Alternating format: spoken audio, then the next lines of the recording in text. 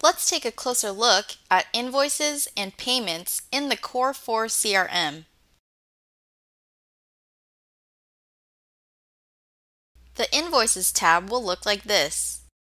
Here you can create, track, and manage your invoices and payments relating to your company's unique billing process. Let's begin by creating a new invoice. Select the New Record button in the Status toolbar. To add a customer, click into the field and begin typing a name. A contact search window will open. The billing address is populated here. Next, let's specify a shipping address, which may be different from the billing address. Let's add a title.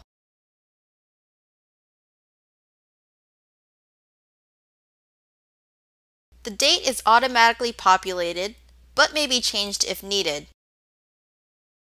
You can assign a due date to an invoice or enter an optional PO number.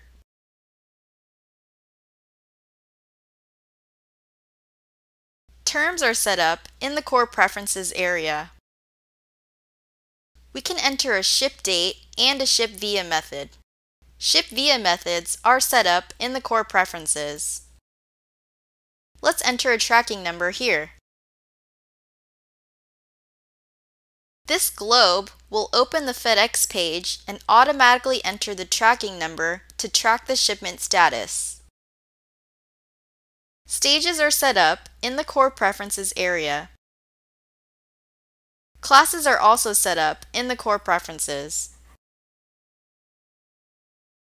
To add a sales rep, begin typing a name and a contact search window will open. Now let's enter a few line items. Select the New Line Item button and let's add a date.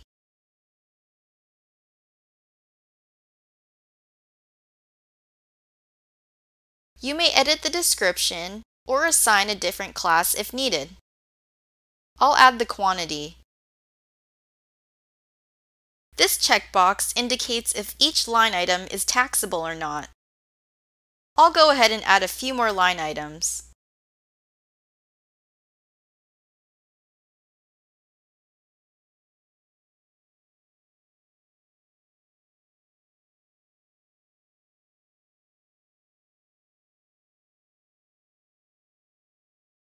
Select the red X button if you need to delete an item. To navigate to a specific item record, select this blue arrow.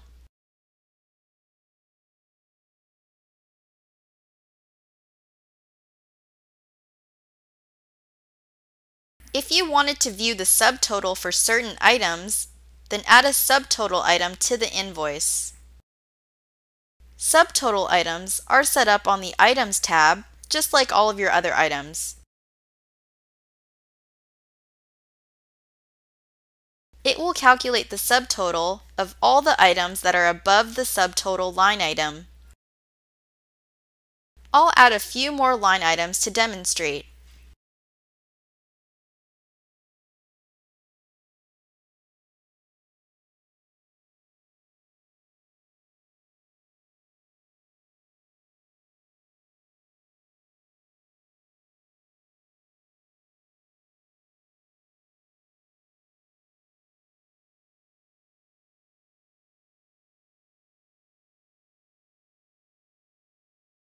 Here we can see the subtotal for custom development and hardware will be $6,750.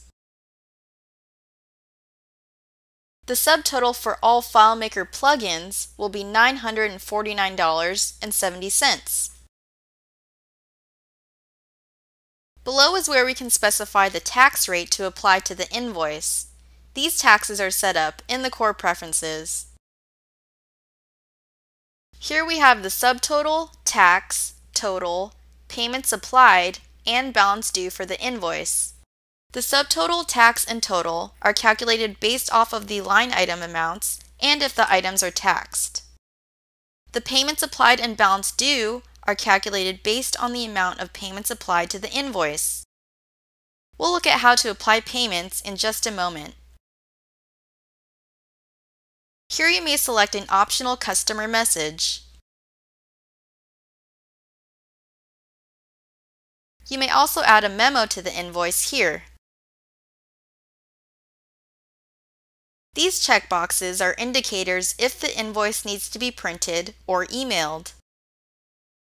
Next, let's apply a payment to this invoice. Select the New Payment button. Let's say John Smith is going to apply $1,000 paid by check.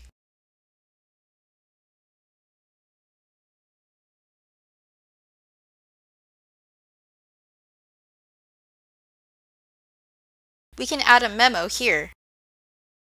Then we can apply the payment to the various invoices that are associated to John Smith. We can see the original amount for each invoice as well as the amount due. Below we can see various amounts for John Smith's invoices. The amount due reflects the sum of all his invoices. The applied amount is what we are about to assign to a selected invoice.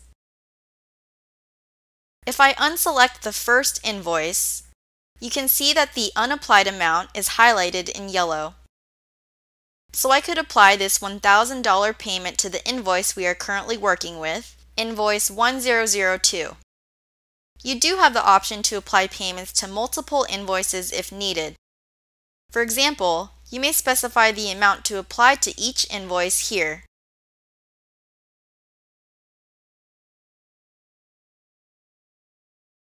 Then if we select the first invoice, the rest of the payment will be added to that amount. Below we can see that the amounts for the selected invoices have been adjusted accordingly. Then select Save and Close. Now we can see the payments applied and the balance due has been adjusted accordingly here. If we go to the Payments tab, we can view all of the payments that have been applied to this invoice. If you want to view a payment detail, select the blue arrow.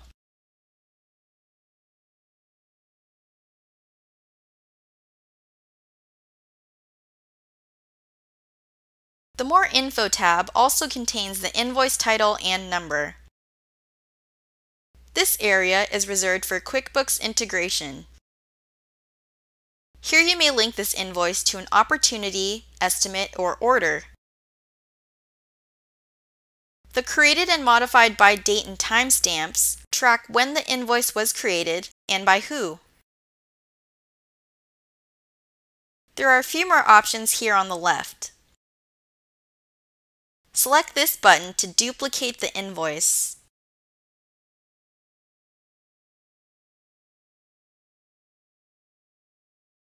All relevant information will be carried over into the new invoice record. We can also void an invoice by selecting this button.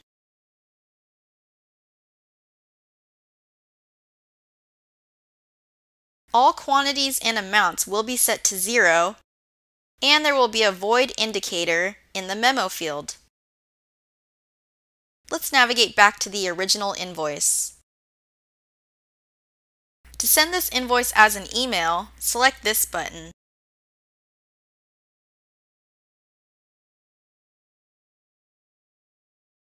A new email will be generated with a PDF version of the invoice attached.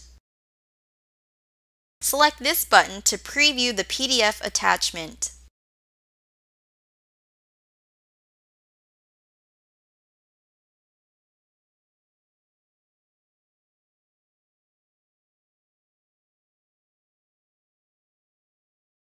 This is just a brief overview of the many features and possibilities of the Core 4. For more information on what the Core can do for you, please visit Core4CRM.com, review the videos and documentation, and try a demo. Please contact us via email, phone, or browser form if you have any additional questions. We look forward to hearing from you and automating your business to operate more efficiently.